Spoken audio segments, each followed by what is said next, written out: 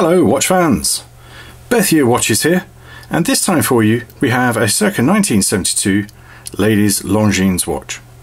Now this is a manual wind watch, so you need to wind this signed crown each morning, and it's in a gold plated case which kept the cost down. And despite it being a Longines watch and a mechanical one, this is still affordable today. You might be surprised at how little. I know some people do play that game, what's it worth?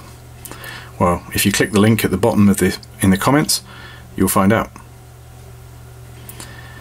So you've got this TV style case with an oval glass or acrylic glass.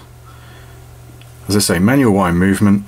It's a stainless steel back with some scratches on the back where it's been removed, and an expanding bracelet which could be swapped. These are 10mm lugs, so you could put a leather strap on that should you prefer.